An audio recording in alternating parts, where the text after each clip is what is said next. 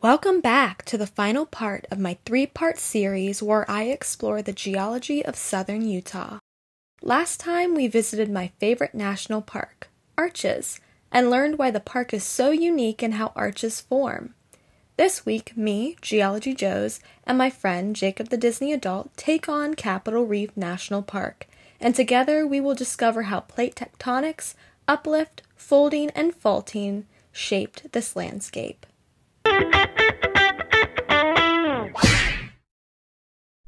My first question is, why is it called Capitol Reef? Is it because there is fossil evidence of coral reefs in the park? That was my first thought, but the answer is far less geological. Early travelers to the area noticed the huge dome-shaped fin made out of Navajo sandstone, which you cannot miss when you drive through Capitol Reef. It reminded explorers of the early U.S. Capitol building in Washington, D.C. They also found this land difficult to traverse with wagon and livestock, comparing a particularly troublesome section to an ocean reef. This hard-to-navigate section is known now as the Water Pocket Fold. When you travel along Utah State Route 24 through Capitol Reef National Park, you can actually cross the Water Pocket Fold, known as one of the longest exposed monoclines in North America, coming in at approximately 100 miles in length. In Part 1, we discussed the difference between synclines and anticlines, but what is a monocline?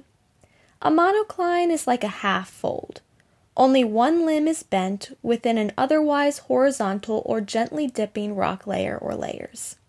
So how exactly did the water pocket monocline form? Southern Utah went through a 280 million year process of deposition, global plate movement, uplift from subduction, folding and faulting, and erosion to form and expose this grandiose structure. That's a long time, so let's break it down. Plate tectonics. You probably know that Earth's crust is composed of several plates that are thought to move by convection currents created in the mantle. These plates move around, drift apart, and bump into each other, creating various geological features like mountains, volcanoes, and rift valleys. This movement also creates megafeatures like supercontinents. Many of the rock layers exposed in Capitol Reef were deposited at sea level during the time of the supercontinent Pangaea, which existed from 270 to 180 million years ago. Deposition.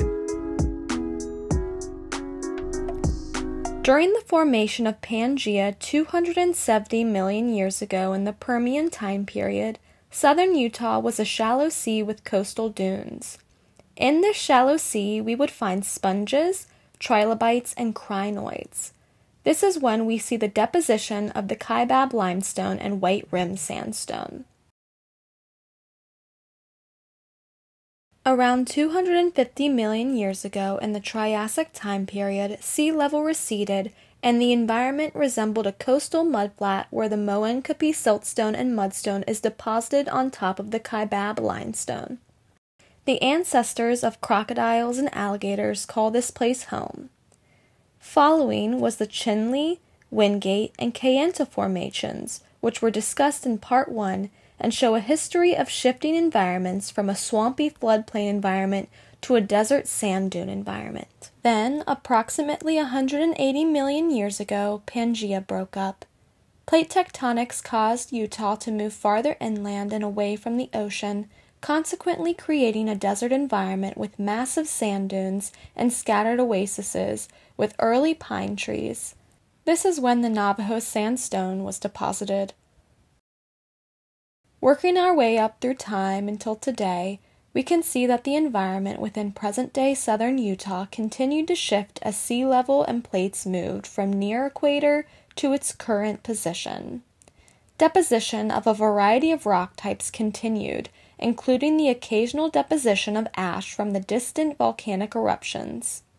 Nothing of tectonic significance happened until the Colorado Plateau slowly started to uplift. Uplift. Yeah. Okay, now leave the shot. Approximately 35 to 75 million years ago, oceanic plates subducted underneath the North American continental plate. When an oceanic plate converges with a continental plate, the oceanic plate will subduct because it is more dense. The subducted plate eventually melts partially as it descends into the earth. This partial melting leads to rising magma plumes, causing uplift in the crust and eventually the development of volcanoes. This type of plate boundary movement typically gives rise to large earthquakes and volcanic activity. The rock layers that make up the water pocket fold as previously mentioned began to experience differential uplift during the Laramie orogeny. The Laramie orogeny, which is a series of mountain building events that affected much of western North America in the late Cretaceous and Paleogene, caused the reactivation of an ancient fault that offset overlying rock layers. Folding and folding. The Laramie orogeny lifted rocks on the west side of the fault 7,000 feet higher than those on the east side of the fault. The layers did not break when pulled apart. Instead, they folded or draped over the fault, creating the monocline known as the water pocket fold.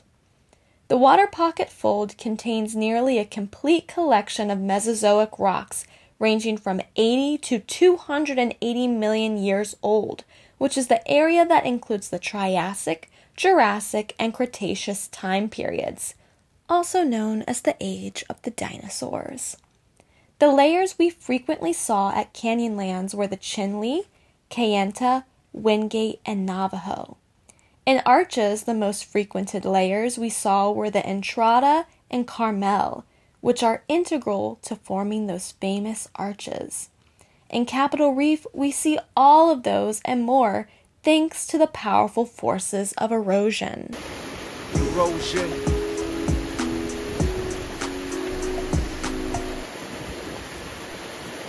Capitol Reef's visible rock layers began forming approximately 280 million years ago. The park's oldest exposed rocks can be traced back to the Permian, which can be found in Sulphur Creek goosenecks. Goosenecks are areas of a canyon or valley that resembles a goose's neck. They are caused by uneven resistance to erosion, which results in tight curves and deep incisions. So right here is very interesting. So the river used to flow under this overhang. That's why it looks the way it does. But the creek found a more straight path and is now flowing where it currently is. I'm sure in times where there's a lot more water might be diverted around this way. But yeah, cool.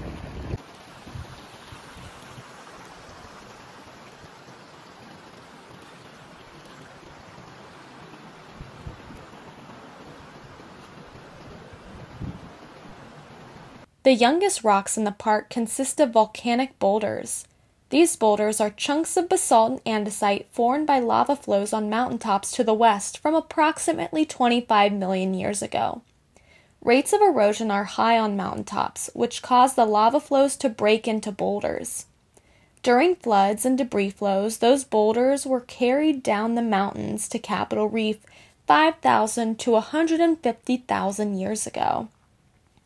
Additionally, underneath this area, magma rose through cracks in the crust. Eventually, as magma approached the surface, it cooled slowly until it turned into rock 3 to 6 million years ago. Erosion has exposed these igneous formations known as dikes, sills, and volcanic plugs, where you can find rocks full of crystals.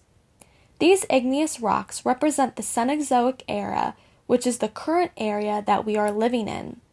This era comes directly after the Mesozoic, also known as the age of the dinosaurs. It marks the extinction after non-avian dinosaurs and introduces the age of mammals.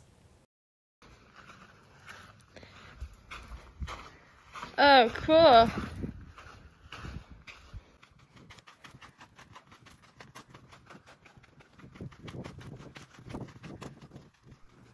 The hike we are currently on is called Cottonwood Wash.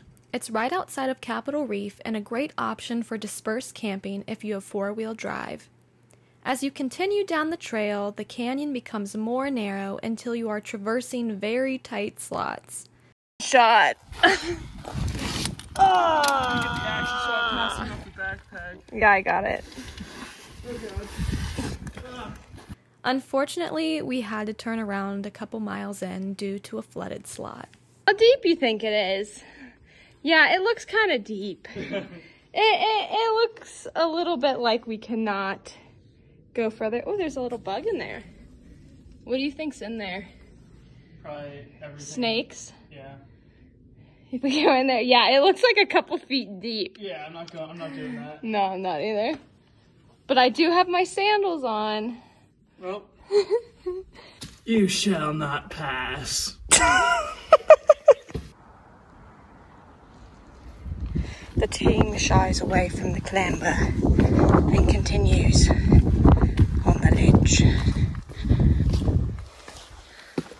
Next time I visit Capitol Reef, I definitely want to make it to the end. The first mile or two is pretty boring walking through the wash, but the slot canyon is so worth it if you're in the area. Another plus is that it's a low traffic trail, so you probably won't run into anyone. Just like in Arches National Park, you can find arches in Capitol Reef. The Hickman Bridge is probably the most famous arch in the park.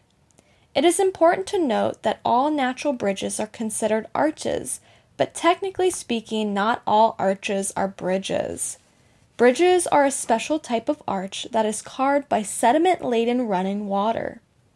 Rainwater and ice erode narrow fins of sandstone, while streams and flash floods carve into the base of these fins until a bridge forms. Well, that's all I have for this episode. If Capitol Reef was not on your list before, I hope it is now. I was so surprised by this national park and will certainly return.